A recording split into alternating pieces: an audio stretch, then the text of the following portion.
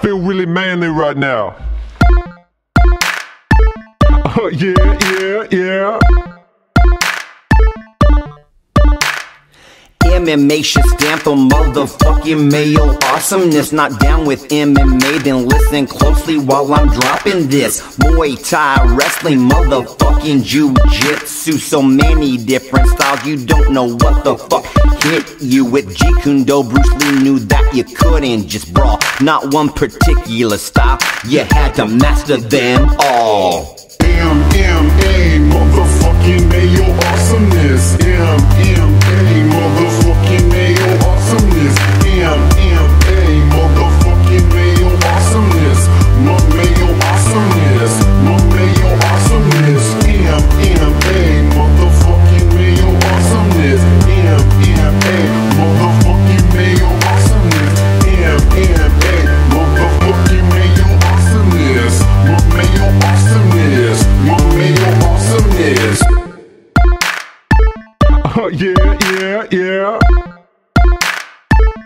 Oh, yeah, yeah. There was the Gracie Challenge, pitting odd against odd. Before you can move forward, somewhere you need to start.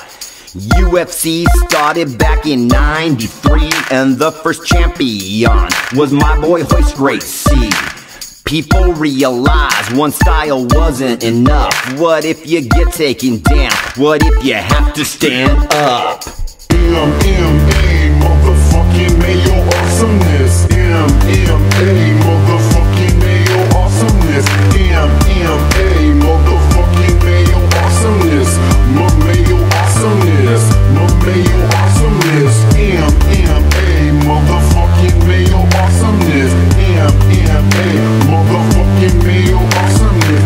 MMA, motherfucking male awesomeness. My male awesomeness. My male awesomeness. Oh, yeah, yeah, yeah. You train for everything, roundhouse to a full arm bar. You gotta know how to punch and to work from a full guard. James Toney talked some shit, said boxing alone was enough. Then he got knocked the fuck out. I guess he wasn't so tough. Some people have specialties, and I ain't saying that's bad. Even BJJ purple belt better be working the bag.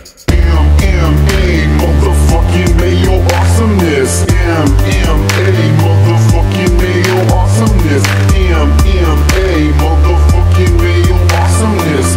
My male awesomeness. My male awesomeness. MMA, motherfucking male awesomeness. MMA, motherfucking male awesomeness.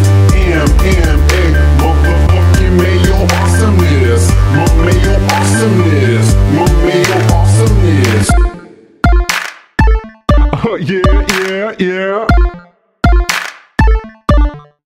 Some people like the heavyweights, others like the little guys. I don't care who it is, as long as it's a good fight. It don't need to be bloody, just technical and precise. Okay, that may not be true, a little blood's always nice. Who is the best pound for pound? I'll tell you what I think, bruh. For me that question's easy. Anderson the Spider Silva. Man, I could watch it all the time. Wish it was on every night. Love me some Joe Rogan, and even love Dana White. MMA, motherfucking